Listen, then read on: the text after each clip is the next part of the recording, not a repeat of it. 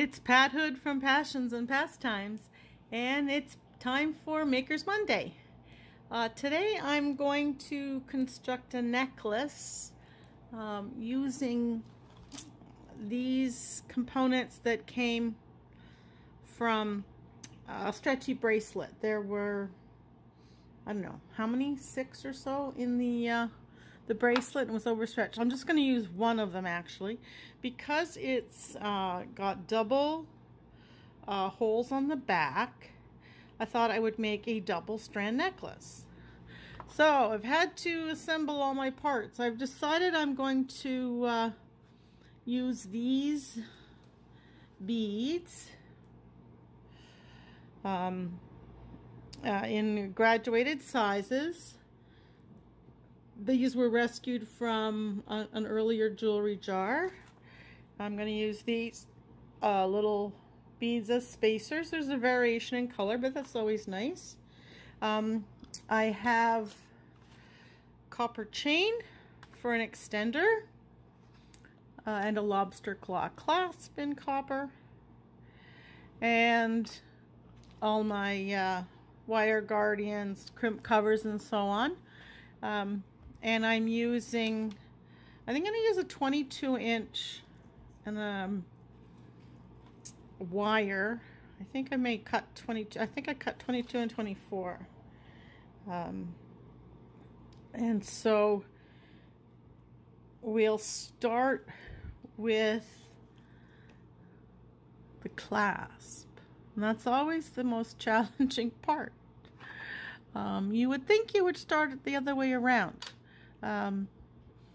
But we need to start here. Okay, so I got my clasp, I got my ring. I'm going to use wire guardian. Where are they? Some people use different components. I find I like wire guardians. They are my friend. Okay, so the first thing we have to do is get the crimp and the wire guardian on. It's hard to see the crimp hole when you do it working with a camera. So I hope you don't mind the light is on.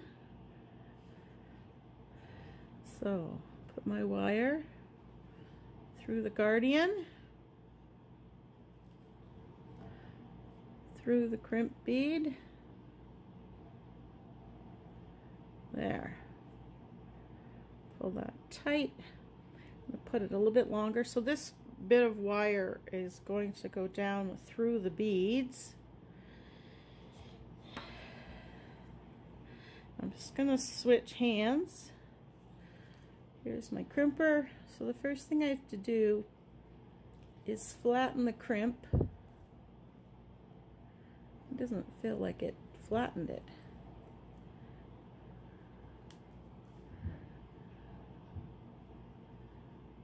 Oh yeah, there it did. So the fact that it's got a channel like that for the 2 wires, and then just press it together. Yay! So there's one done. Let's do the other wire, since that one worked so well.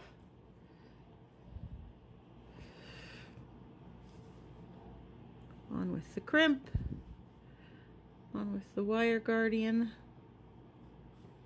Some people use French wire, which is can be in sterling or gold filled. I like using the multi-strand coated wires and the guardians. They're a little less expensive, but they're also what I'm comfortable with. Some people use the clamshells, and I find clamshells work well if you are stringing, like with actual cord, silk, or like a cotton, like a pearl stringing cord. but I have found that with wire, depending on how you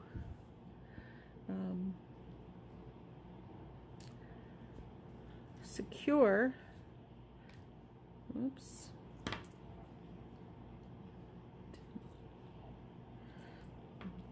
okay, so with this setup, I seem to be having some trouble with my crimps tonight. I think it's just because I'm not used to how they look under the camera and getting everything lined up properly. So I apologize for fumbling around here a little bit.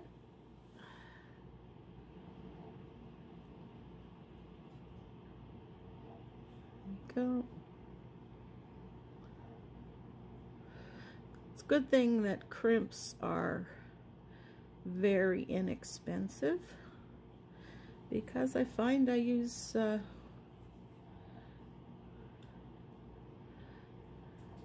extras getting things right. Okay. Wire, crimp, pliers. So let's get it in there. Didn't quite pull it as tight as I would have liked. Where? So I've got a good crimp on it? Oh yeah.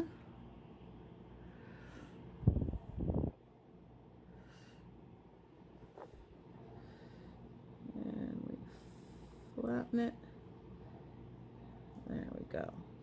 Okay, so 2 wires ready to go. Let's turn off the flash and bring up the camera to where all the supplies are, and we can start stringing. Now,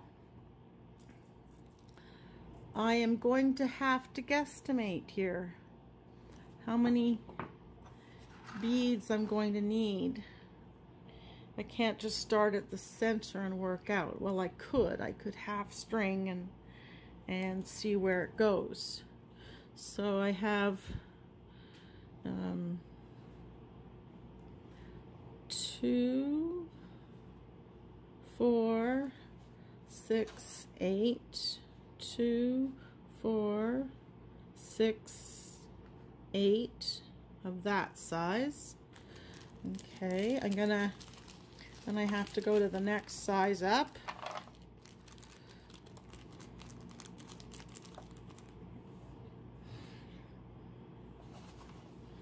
Two, 4, 6, 8, 2, 4, 6, 8, 10, 12, 10, 12, 14, 16, 14, 16. Okay, and then I think I'm going to go to evens. Well, no, I better use these up. 2, 4, oh good, 2 and 4. And then I'm going to go to slightly smaller ones. So let's see how many we have these, and let's hope that this gets us the right amount. 1, 2, 3, 4, 5, 6, 7, 8, 9, 10, 11, 12, 2, 4, 6, 8, 10, 12, 2, 4, 6, 2, 4, 6. Alrighty. I'm going to start with a spacer bead and then just work my way up.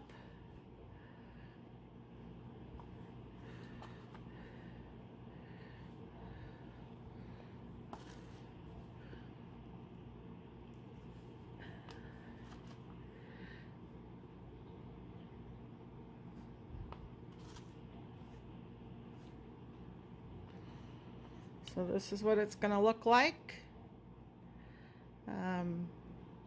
as we go along. So I'm going to do one half and then come back. Okay, so here are my various beads laid out, my spacers. I've determined that I like these small seed beads as spacers to go with the smaller beads. And so this is my center focal, and these have got a little moved around, but this is what I've determined that's going to be with my focal here in the center. That's going to be 24 inches, which is very long. But I think I'm gonna try it.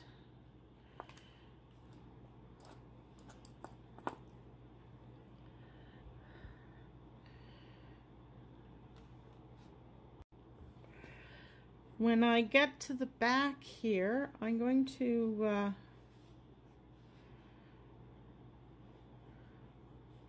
put through the wire, and then I'm going to string a whole bunch of these little seed beads in the back so that the wire is covered. So it's going to take probably 16 or so of these. So I'll string them and come right back. Okay, so I'm still a few short, probably 2 or 3. So here we go.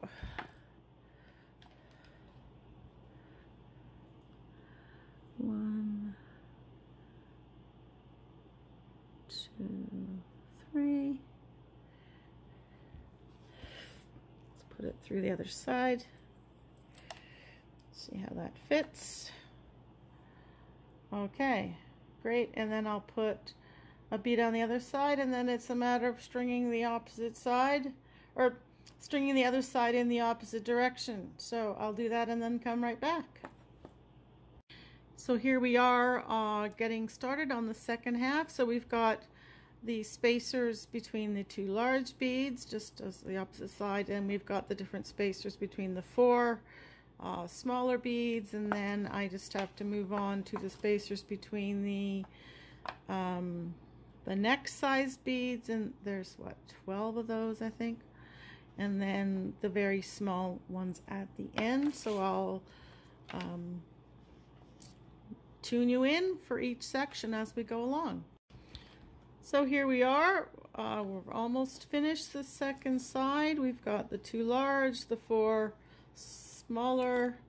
Those are actually 20 of the smallest of the faceted crystals, and then the end of this, the last few inches, are 1, 2, 3, 4, 5, 6, 7, 8, 9, 10, 11, 12 of the number 8 seed beads, separated by number 11. So that's all we have left to do, and I'll do that, and then I'll be right back. And we're back. Here's the second half. This actually goes up that way, and eventually here's the second half of the clasp. So all I have left to do on this side, you'll notice I have a little bit of a difference here. I have a large single bead, large, and then 3, because that's what I did at the other side, and there was no way I was taking it out at this point and redoing it the whole thing. So I made it a design feature focus, camera. There we go. Feet on the other side. Time to put on the crimp and the other wire. And I'll be right back for the second half. Okay, so I've strung the crimp, the wire guardian, put the wire through, and I've put it down all through these beads, and I've snugged it tight, but not too tight. And you want the wire to go back through some of the beads because it actually helps protect. You don't end up with the wire being too short. So let's see if I can crimp this nicely on camera. I don't think it's gonna, oh, maybe it is. Okay, so that's where we, oops, I just broke a bead.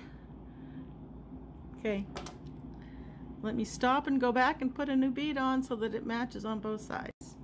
My crimp is already crimped, even though I broke a bead. So I'm going to just leave it the way it is. It's going to be slightly lopsided, but I don't think anybody's going to notice. There we go. That's nicely closed, fold it over, and I will trim this wire here, and I will, okay, here we go. I got so much in the background, I'm not sure if it's going to focus. Okay, so there's my crimp. Here's my crimp cover. It looks like a little, sort of like a little seashell, and you can see, or sort of a U shape. And the beauty of these is you can use your crimp pliers. They're just the right sort of shape. I can get it in there. There we go. Okay, so it goes out of focus when I go to do that. There we go. Okay, so there's my crimp cover, not quite fully closed. And I'm just gonna, those are my cutters. Problems when some of them are the same, are blue and blue handles. Okay, I'm gonna do it from this side so you can just sort of see it just gently closes like that. And it's in a nice round bead shape. I can still do a little more crimping. I can also, I tend to like to close these a little bit there, tighter. There we go. And I'll just get that a little rounder. There's one end done. Get my other crimp cover.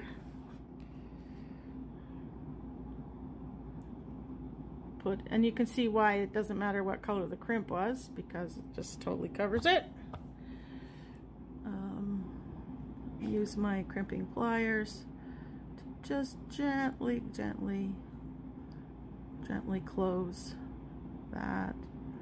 You can use other pliers too, but I find that these work really well because they have that round section in there. I might close it a little tighter off camera. We'll see, go like that. And I also like to close the wire guardian a little tighter here. There. Good. Well, we're in the home stretch. I've done the second strand. What I did was I put a ring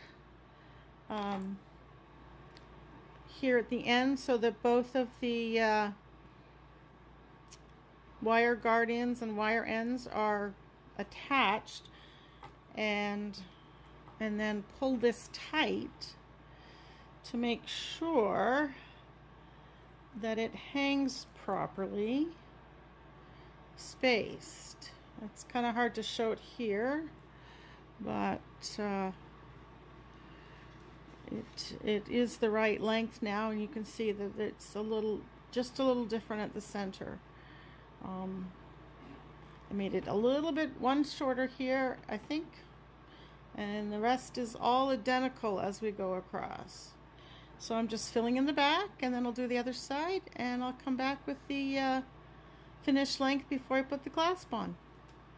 Hello, it's Pat Hood from Passions and Pastimes, and I'm back with the progress on this necklace.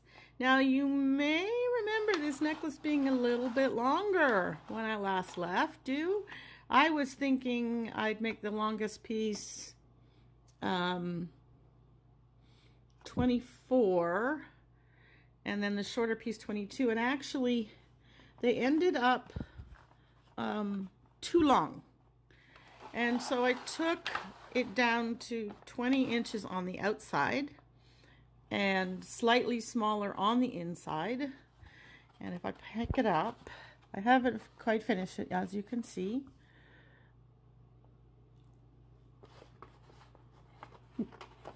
So there we go. So that's how it hangs when the two ends are joined. I have rings, I have crimp covers that I have to put on still. And I'm debating as to how I will join these. There's a lot of play, meaning they move around a lot when I put this just in a ring. So ideally you would have a 2-bar connector here. And so I'm going to look at how I will figure that out, but I think it might end up being a couple of small rings to bring these close together, and then some chain, a little bit of chain for an extender, and then the lobster claw clasp. So I think that this was successful. So from a bracelet that had all of these lovely focals, so that's all they were, I've made a necklace. I will make a bracelet with one of these focals and the matching beads, and then I'll have to figure out what I'm gonna do after that. I certainly could make more bracelets of this color, or I could also, I think, go into some lighter tones, into some chain. Really, there's a lot of variety that we can have with these. So if you like how this project is turning out, I'll put a finished hanging version of it at the very end of the video. But if you like how it's turning out, give me a thumbs up or leave me a comment, and I hope you return for my next video. Thanks very much. It's Making Mondays from Pat Hood in Passions and Pastimes. Hello, it's Pat Hood from Passions and Pastimes, and I'm back with the final necklace that I have been making. I've added the clasp and actually an extender chain. I'm not sure why the wire is curving like this, but I think once I've had it hang on a mannequin for a little while, it should be fine. I think it looks like the curve of the wire on the spool. I've never had that happen before. I've also had time using, again, the same kind of focal and the same kind of setup to make a bracelet to match the necklace. Whoops, like this. And the bracelet has a magnetic clasp, so that makes it really easy to put on.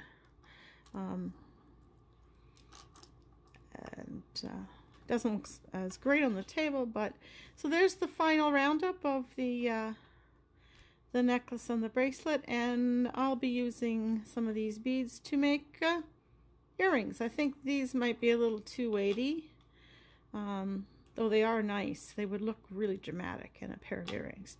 But this set, I think, dressy. It could go with casual. Couldn't you see this with jeans, a pair of cowboy boots, a nice collared shirt? Anyway, I hope you've enjoyed this video from Pat Hood at Passions and Pastimes. Thank you very much for watching.